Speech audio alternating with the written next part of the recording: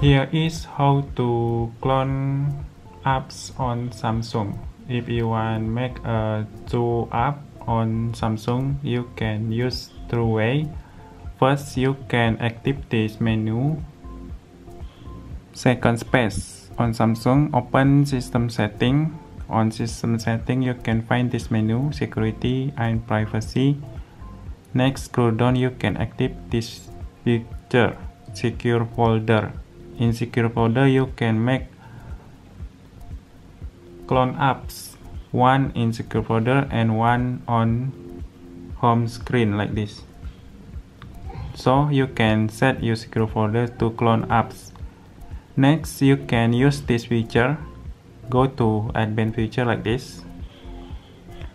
Next, you can tap to dual messenger, and then you can see supported app will appear here after you install them. In this video, support app is WhatsApp and Facebook. If you want to clone, you can turn on this button. If you want to use spread contact, active this, or you can delete your clone app here, delete all my data. So easy. Thank you for watching my video.